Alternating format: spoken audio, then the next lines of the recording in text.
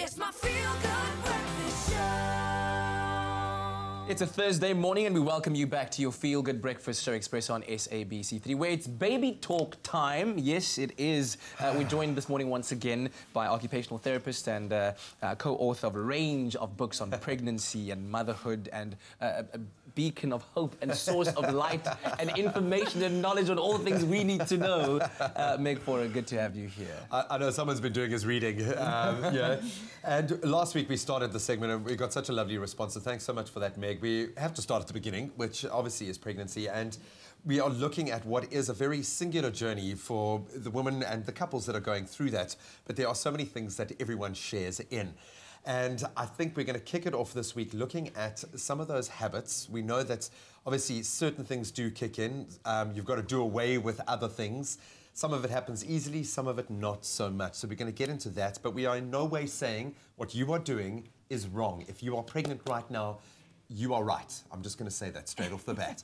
But Meg, really, really awesome discussion. Absolutely. And so let's kick off with some of the bad habits. That food. Food, I think, is the easiest one to start off with. And this misconception that one eats for two. But let's first start with the fact that easy options, nibble around because I'm craving that and I'm craving this. And yeah. Is that necessarily first? Have you had cravings? Have you been sent out to get like? Yeah. Which I don't mind. It's absolutely cool. But talk to us about that. Yeah, no, look, I mean, the one myth is that you have to eat for two, and that really isn't true. In actual fact, you want to keep up your previous eating habits and just add in a few more calories. So, like, just a tub of yogurt and a handful of nuts is kind of the length to which you would want to go for extra calories. And, you know, if you're hungry, as long as you're eating healthy food, and that's the critical thing, stick with the healthy food and try and cut out the junk food as much as possible. Are there good cravings? Are there cravings that kick in because you actually do need that? Because your body is telling you things all the time through that phase. Yeah, you know, they actually say that your sense of smell becomes heightened, which is why you go off certain foods, which, you know, which was to protect us. But the cravings, we're not entirely sure why we crave. I mean, sometimes there might be some sort of nutritional deficiency, but that's less likely, for instance, amongst the people who would be watching this show. That's very much less likely. But if you are craving something, you must definitely take a nutritional supplement so that you're not trying to get the added kind of nutrients to whatever you're craving. And if your craving's healthy, so if you're craving things like mangoes and beans, by all means go for it. But if you're craving milk tart, like I did, then just hold off a little bit, because otherwise you're going to pack on the pounds. Yeah, and of course this is the time when we are opening our lines to you for conversation. Give us a call on 021-430-9881. Gestational diabetes is a very, very serious thing, and it can come about as a result of mommy-to-be's eating habits. Let's talk about how it happens and why it happens. We actually had that scare, and it's amazing how that had never been a factor in her life going into that phase, and then suddenly it was test. So gestational diabetes really is a risk because mums tend to put on a lot of weight then, and the babies are born big as well. And so we really don't like to have gestational diabetes come about. One of the ways you can prevent it is by limiting sugars, particularly processed carbohydrates and processed sugars in your diet. So eat, you know, more of the proteins, more of the unprocessed carbohydrates. So if you're going to go for carbohydrates, make sure that it's things like potatoes and sweet potatoes and butternut rather than bread, and particularly not sugary carbohydrates like cakes and cookies. So yeah, that's going to be something that most mums should really cut out through pregnancy, and definitely not all the sweets and chocolates, you know. So do you mean cut out like cut out, or are you talking like? Not us. We aren't saying the same. That's the thing, and I'm trying to manage expectations too. Yeah, no, I actually do think. I think for most of us, we shouldn't be eating that anyway. Maybe a treat once a week, but certainly in pregnancy, it really is a risk. And yeah, don't eat sugary sweets and carbs. Building on that, fitness, and I think people forget how quickly, I mean, we feel it in our day-to-day lives, how quickly you can lose routine, and we rely on fitness for so many reasons, but obviously staying in shape. How do we approach fitness through this phase? How much is all right? Should we be kind of building up a store before we go in there, making sure we're super fit? How do you approach, and I say we, obviously, very likely. Mums and dads. Yeah, but where does fitness sit in the grand scheme? You do need to be fit. I mean, labour is you actually need to be fit for. And so I do think mums need to exercise in pregnancy. The rule of thumb is that if you've exercised before, so if you were a dancer, like potentially your wife was, or if you were... she was a machine through that phase. So then she should actually continue with that. In fact, any exercise that you were doing prior to pregnancy pregnancy you can do, with the exception of cross-country skiing. Thankfully, we don't have that here. Damn it. Can't do that. And you must watch cycling as well, particularly as you get, and horse riding. Places where you can fall, that's more of the issue than the actual exercise. Okay. So whatever you were doing before, keep going with it. And if you were very sedentary before, then you need to take up exercise. Shock your system but too don't much. shock your system. So go for like good long walks and that type of thing. And do you think a partner can play an important role in being that encouraging factor to mommy to be? And you're going to make me emotional, don't you? Definitely. Dad plays a very important role. So what you're going to want to be doing is actually joining her on her journey, whether it's healthy eating, exercise, giving up those nasty habits, anything that's going on for her, any shift she's needing to make. I really do feel like Dad should be part of that journey too. Yeah. We'd love to hear from you if you are going through this journey. 021 430 9881.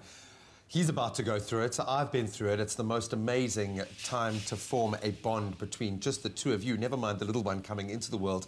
But it comes with a lot of craziness. So we'd love to hear your questions, your comments. We can relate. 021 430 9881. That's the number to dial. You're not allowed to say craziness. You're not allowed to say that. I didn't say it. Meg said it, actually. I think Meg said it earlier. I was just quoting her.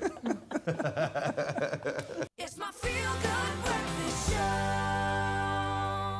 All right, welcome back to your Feel Good Breakfast show on this Thursday. Yes, we are talking mommy matters right now, and we would like you to give us a call on 083-9133-728. Talk to us about your concerns, your questions, comments, anything you can contribute, because we're talking about bad habits during pregnancy. And of course, Meg Faure is here, our tome of knowledge when it comes to this space, and of course, a mom herself who's been through this journey. We do have a caller online. That was very quick. Desiree, thank you so much for connecting with us. Desiree, very good morning from the panel here. Hopefully you're doing really well this morning. What is your comment or question? Hi there, guys. So Hey. I just basically wanted to give you some tips on how to get over bad habits, because I just had my second pregnancy Okay. at home with baby now. And basically, it's so easy to fall into that rut of, you know what, I'm gaining weight anyway. Why make healthy food choices if the weight's just piling on regardless? But I had a discussion with a dietitian, and she actually said to me that now more than ever, even though it's important to eat healthily all the time, now is the most important time to make sure that whatever you put in your mouth is healthy and nutritionally beneficial to your body, because your baby is like a sponge.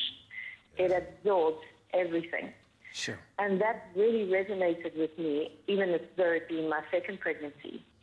So the tip that I have to give to pregnant ladies is just, think about that every time you order something in a restaurant or you're making something for breakfast. So what I would do is I would order a salad with everything I ordered in a restaurant. I would make sure that whatever I order for breakfast had some sort of greens or microgreens or something nutritionally beneficial in that meal. And then, yes, sure, if you wanted the biscuits or the treats, let it be an occasional one rather than a habitual one. Yeah. Oh, Desiree, thank you so much. Congratulations on the second Yes. child as well. Absolutely. It just sounds like you're taking it in your stride. Well done for that, and some brilliant advice. I guess taken from that, Meg, asking the question while you're eating whatever it is you're putting in your mouth, would I feed this to my baby right now? Yeah. And I loved what she said. It's every mouthful counts, and make it count. So don't eat those empty calories, because you're just making a wrong choice in that moment. And one of the things that she said right at the beginning, which is so true, is that you get this tiny window, it's 9 months, in which you get to lay down the neural foundations, the brain foundations for the rest of your child's life.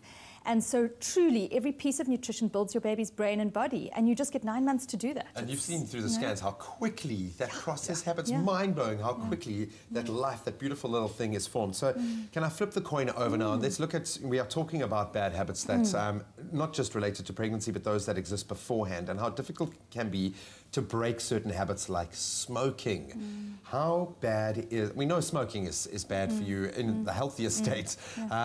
How bad is smoking for a pregnant woman? So there are a couple of real risk factors that go along with smoking. The first one is that we know that babies who are born to moms who smoke in pregnancy have a chance of being low birth weight and born prematurely, which are high risk factors for problems later. So you want to avoid traumatic. smoking. And very traumatic. It's not the way you want to start your baby's life. There also seems to be some evidence that it changes the way that the brain develops in some way. We're not entirely sure how that happens. We think it's got to do with the pruning of neural networks. So you need to be careful in terms of the brain because of the chemicals. And there's also a higher chance of SIDS, which is cot death after the baby's born, if you've smoked through pregnancy. So those are 3 brilliant reasons to stop smoking, aside from your own health. So smoking is a big, big no-no in pregnancy. Yeah. And what about then alcohol that usually is associated with smoking? We see it in This picture is rather alarming. And, you know, where some people go, have the occasional glass of wine once a month, once a week. Or is it a case of you having to cut out entirely, like don't even touch that? So the thing is that we don't know which babies' brains are fragile. And so for some babies, even 1 drink a week in pregnancy can cause brain damage, a type of brain damage. We call it fetal alcohol syndrome or fetal alcohol effects.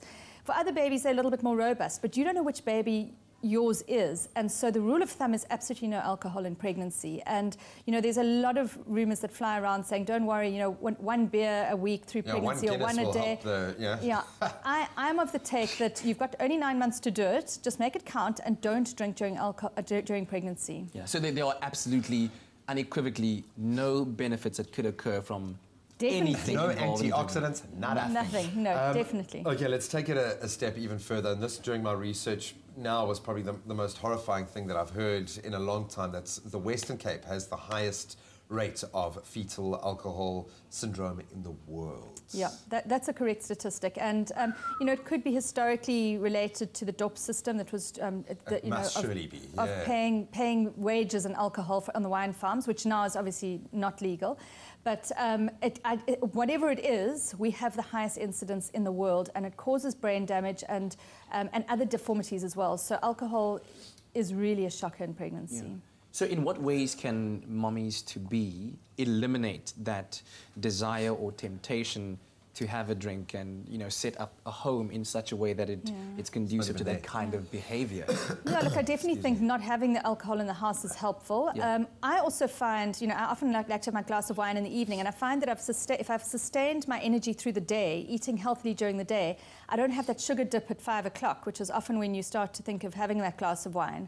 So eating healthily, which we spoke about just now, actually relates to decreasing alcohol consumption as well. And if you need to, get yourself out of the social settings where you traditionally would drink. No more late night parties, girls. Now, please take everything that we've said, obviously from a guy's perspective, with a pinch of salt this morning. But Meg, you really are amazing. Thank you so much for that.